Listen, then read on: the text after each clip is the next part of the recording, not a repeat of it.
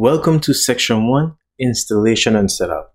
In this lecture, we're only going to be talking about how to install the software that we need for the rest of this course. And in the second lecture, we'll look at the configuration and setup. I'll go through all the software you need and how to get it and how to install it. We need the Go tools because we're doing Go language programming, of course. We need a code editor to write code, and I'll be using Visual Studio Code Editor. I'll show you how to install and configure Visual Studio Code Editor. But if you're already competent with another code editor or some text editor that you would like to use, you do not have to switch. There are many editors out there, so feel free to use the one that aligns with your style of work. Optionally, you may install a version control software. Version control software allows you to manage the development and changes in your code.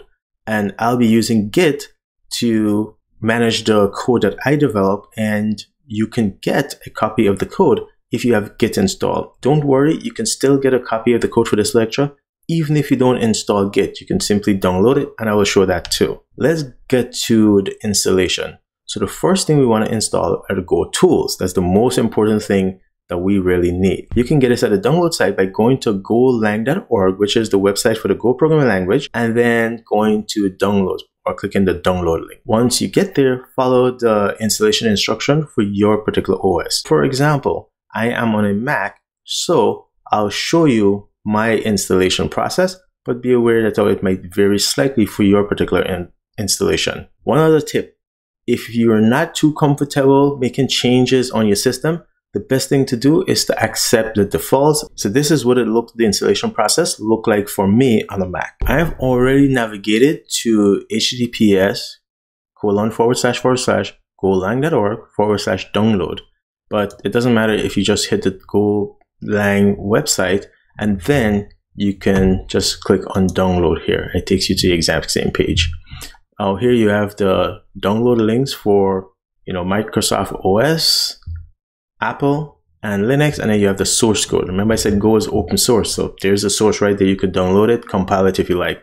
If you have some more exotic hardware combination, well then you might want to scroll down to other ports and check those out. But either way, once you get the appropriate version, just click on it, have it download to your system, save the file, and then execute the installation of that file. So I already have it installed, so that's all they're mentioning, that I have a previous installation, but let's go through it anyway. Now on my system, I have to give permission to install this, so I need an admin account, and I wait for the installation. If you're on Windows, it might ask you if you want to add Go to your path. Again, do accept that because you would like to be able to run the Go command from the command line, and if it's not in your path, you're not going to be able to do that. For Mac, I know it automatically does it, so we don't really need to be prompted for that. And it's asking me to remove it. That's up to you, but that is all that's required to install Go. So now that I have installed Go, I can verify that Go is installed by either clicking on this link and going through the test your installation. And this basically walks you through creating a simple program and how to build it. The other thing you can do is just go to your terminal and you can type Go and, for example, env and enter, and you should see something like this. Or you can type, just Go alone, and you'll see something like this. So this tells me that Go is in my path and is ready for use. Like I said, we need a code editor, and I'll be using Visual Studio Code. I like it because I think it's simple and fairly easy to use. It has great support for Go programming, and it's available here at this link, or you can simply search for VS Code download. Now, let me show you what the installation process for that looks like. Here I am on my Visual Studio Code download site, and you can see the first thing they present you with is all the download options for the different operating system. I'm on the Mac, so I'll click this, and it will offer me the opportunity to save it. One of the other things you can do is once you have Visual Studio install, if this is the first time you're using it, I would suggest you click on introductory video and look at the first 4 videos, and don't worry about actually installing any extension. And notice these videos are at most 5 minutes long, and so it's just to give you an idea of what it's like to use the editor. And we're going to talk about which extensions to install or plugins to install in the next lecture when we talk about configuration. So I don't actually want you to install anything, but I just want you to have an idea how it works. But in terms of the installation though, let's go find our download file. And so here it is a zip file. And for me, that means just simply expanding it. So I should be able to double click on that and that should expand. And then I'll drag and drop it into my applications directory. So if you're on Windows, it might mean putting it in some other directory, or there might be an installation that puts it in a different place. But for me, this works. And so I can just say authenticate and I can put it in place. And that's all there is to installing Visual Studio Code. And now I can get rid of this downloaded file. So the other optional install is a version control tool. There are many other version control tools out there. I'll show you how to install Git. A version control tool is really to help you with code management and the evolution of your software. If you're going to be a software developer and you haven't been using any version control, I strongly recommend that you install one and at least get comfortable with it. Git is available for free download at git-scm.com. So https://git.scm.com. Accept the default, but then when it asks you if you want to install a bash shell, you might want to do that just because you're going to see me run command from a shell that looks like a bash shell. And if you have a similar shell, it might just make it easier for you to follow up. Otherwise, you have to adopt those commands to run in your Windows command prompt. So let me show you what that process looks like when I install it from my operating system. So as you can see, Git is free and open source, just like Go. And so you can click on the download link. If you scroll down here, you can see it detects my operating system type and it's offering me a download for Mac. But if you need to download a specific version, you can just scroll down a little bit and get that from here. And so I click download and it's going to save it to my system. So if you like me and it didn't start downloading automatically, just click on this button and then it's going to go here. You're going to see this little timeout occurring. And then eventually it's going to pop up the save button. And so I save it to my system and there it is. Now I have notification that it's finished downloading. Now I can go to the download directory. There it is. And this is giving me a package to install and I can go through the process of the installation. Now for Mac, there's an issue there just now that you saw with it trying to install. When I do this, it's saying that basically it doesn't trust wherever I'm getting this from. So hold down your alternate key, right click on package and then say open. And now when it opens, you get this other option where you can say open. And then now it's giving me the opportunity to authenticate and install it. And it's installed and that's it. So in the next lecture, I'll go through how to get the code and how to set up your Visual Studio Code editor. So until then, take care. See you in the next lecture. Welcome to lecture 2 in section 1. In this lecture, we'll go through what is it you need to do to configure and set up the tools that we install in the previous lecture so that in the next section, we can start writing code. For this lecture, we're going to be talking about Go artifacts. So those are going to be your Go source file, packages, and executable, and we'll talk about how you get those. So don't worry. We'll also talk about code organization. And this is important because even though things have changed from how Go used to expect and store your source code and packages and binaries, we now have Go module, which is a lot better and give us a lot of flexibility. We'll also talk about setting up your code directory. Next, we'll look at how to configure Visual Studio Code. Optionally, if you install Git, we'll talk about configuring Git. Let's talk about Go artifacts. In Go, you write Go source code and those get compiled into binaries. Remember what I said in the course overview, that Go is a compiled language. So when you write source code, you feed it a compiler and a compiler produces a binary. Your source code could be turned into an executable binary, which is a program or a command that you can run, or it could be turned into a package. So you can write some Go source code that when compiled gets to become a package. And Go knows how to do this and you don't have to worry about it. And we're going to talk more about this when we look at how to create our own packages. Once you have a package or somebody else has created a package, you can reuse that package again in your executables. So packages act as a nice way of not only having reusable code, but also as a way of organization. When talking about code organization, we can talk about how do we group set of Go files. So in Go, a package contains one or more Go files.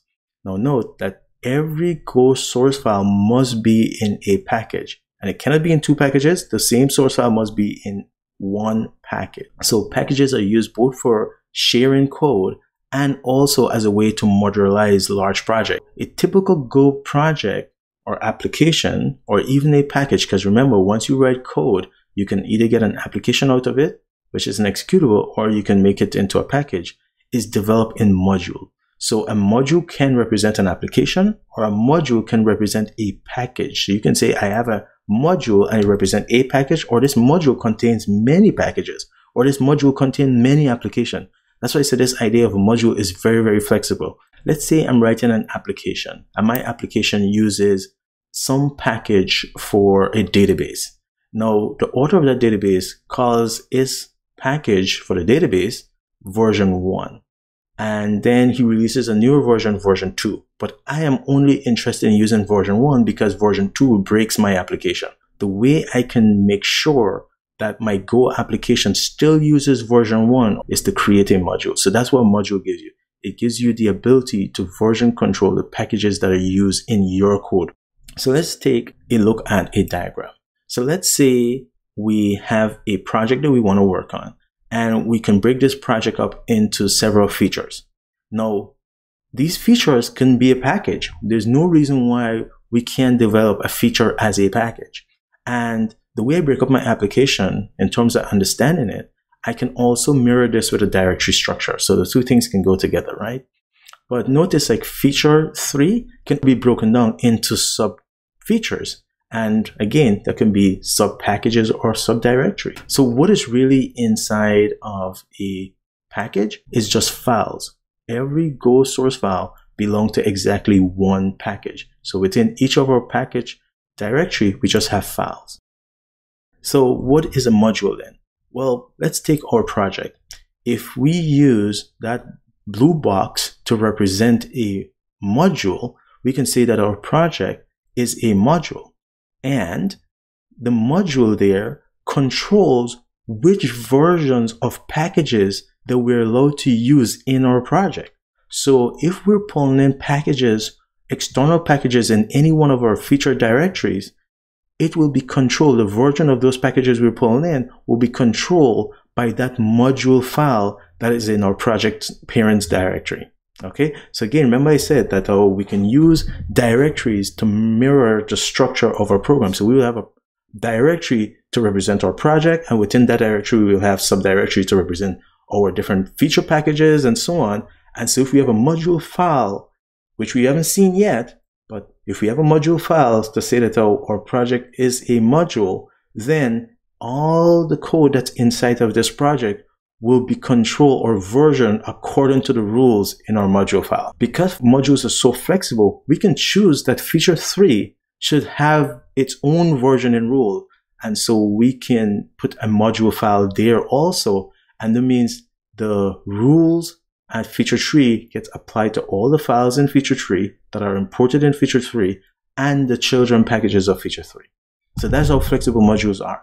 The documentation for modules, you can find it online, or because we have the Go tools installed, you can find it on the command line by typing go space help space modules. To bring this home and make it a little bit more concrete, let's look at the golang for tourists module. So the code that I provide for this course is provided as a module. There's a directory called golang for tourists, and I have a module file in that directory. It means then that any code within any of those subdirectories that needs to use some external package, well, they're going to pull in the version dictated by my module file.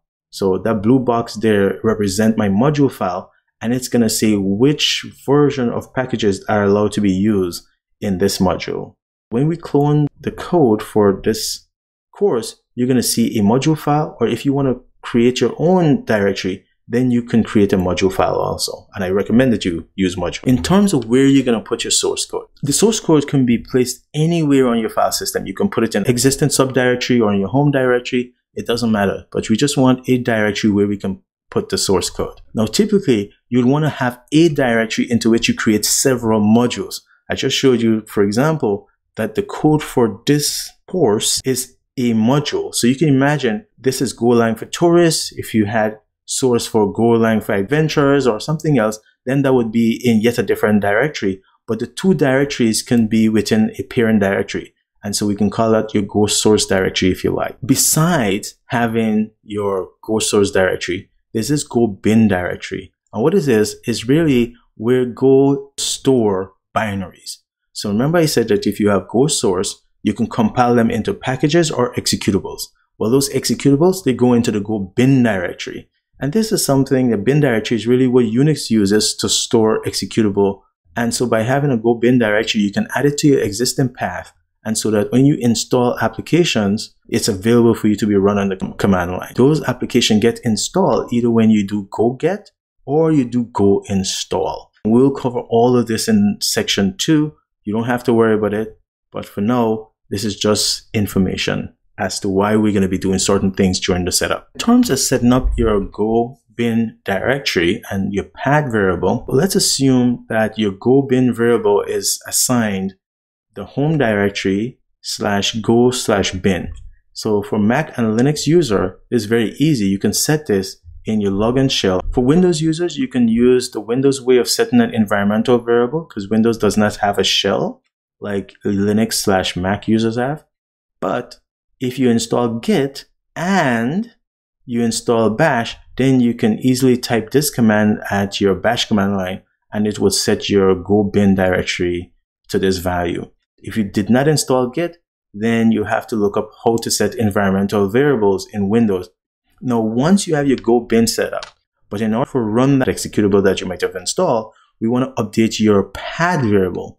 Your path variable is what your operating system uses to find executables. So we want to add to your path variable the Go bin directory. This is how you would do it. And for Windows users, you can just execute this command and it should update your Bash RC if you install Git. Now that we've talked what we want to accomplish, let's talk about your source directory. Where should it be? Well, again, I said it can be anywhere on your operating system. If you install Git, you can simply clone the code from GitHub.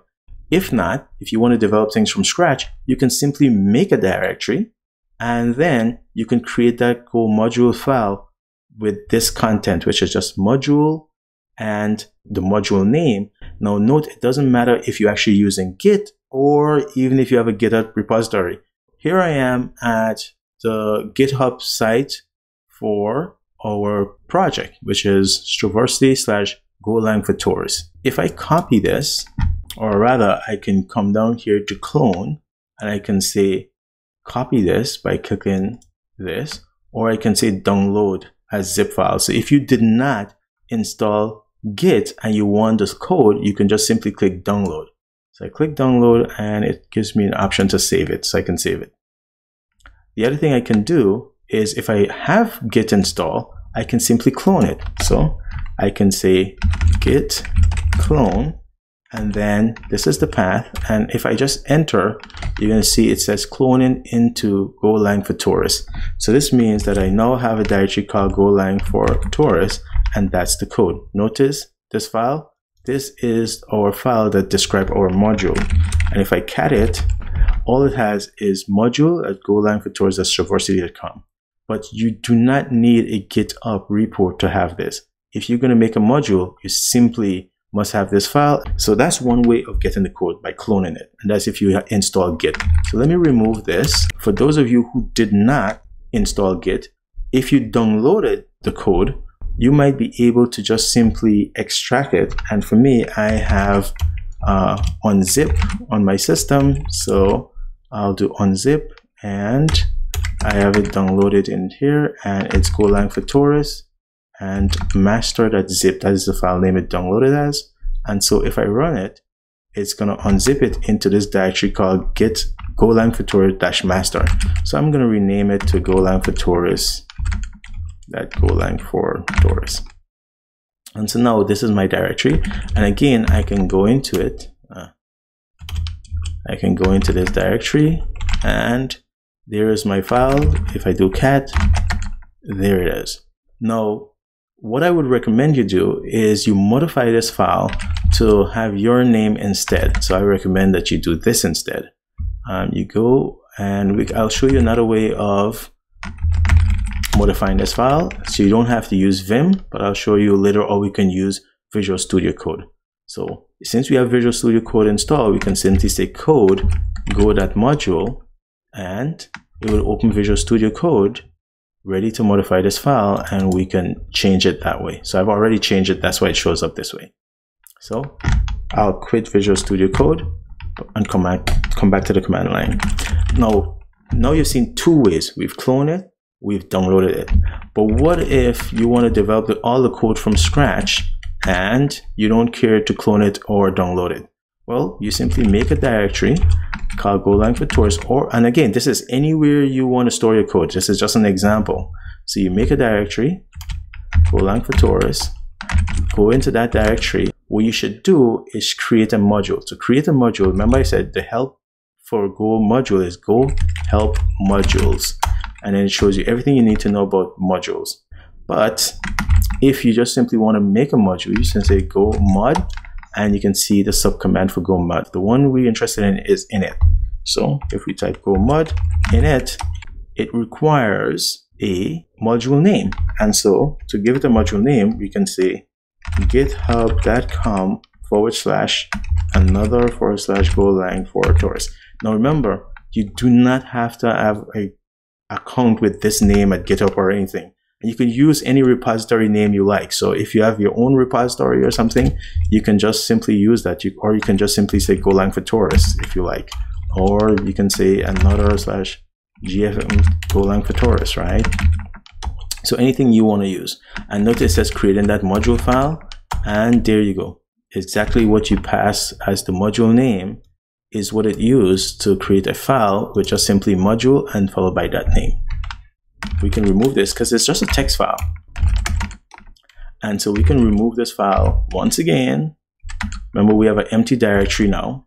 And so if I do 3, there's an empty directory. So I can create this myself. Again, I'll do it with code, Visual Studio Code, go.mod, and enter. And then now I have an empty file. I can say module, and let's say github.com/another/golang for tours. So that's the name I want to use, for example. I save this file and I quit Visual Studio Code. That's how you prepare your code directory. Anywhere you want to place it, up to you. So now that we know how to start Visual Studio Code, let's start it and install those extensions that we need for Go coding. Run the code command to start Visual Studio Code. And if we enter, it just starts up and it's available. It opens the last file we were working on. But another way we can start Visual Studio Code, and what we want to do most of the time, is come into our code directory and start it with code and put a dot to mean the current directory. Now we do not have anything other than our module file in this current directory. Let me go back and clone our code because I want to show you a few plugins that we're going to install. So I'm going to remove this directory. Remember, there's an empty directory that I have, and I'm going to do git clone instead. And so I'll clone the code, and now I'll type golang for tours. I can do that like that. That works too. And now it opens our Visual Studio Code with showing all the sections and everything. Let's talk about the extensions. So Visual Studio Code manages the extension by this little icon here is how you open the extension manager. And you can install any number of extensions. What you can do is search for extensions. Now the extension we want to install is this Go one. And so you can search for it or wait for it. There's another way. If I click here and I open section 2 and in lecture 1, you'll see I have a main.go file. If I click on this file or I created a Go file, it will offer to install this extension for me. And so you simply click install. So there's yet another way of getting it installed. And so now I can do reload. Now that's installed, you will see it says that, oh, do you want to install a language server? And it also tells you how some Go analysis tool is missing. So I would say just click on install all. And so when you do that, you will see on the output screen, it lists a few extra tools that it needs to install. Once this says that it's finished installing everything, like it says right now, you can quit this and you don't have to restart Go.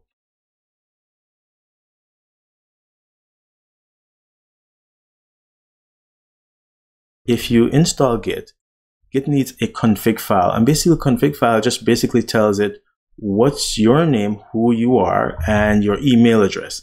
And you can run these two commands to set both of those things. You can of course open the config file and do it, or you can just simply run these commands and confirm that it created the config file for you. So that's all you need for the Git configuration. That's it. Really, we didn't have a whole lot to set up, but I did a lot of explanation, so it made it very long. Take care. See you in the next lecture. The next lecture is going to be lecture 1 of section 2. And that's when we're actually going to get our hands dirty and start writing Go code. So good luck. Bye.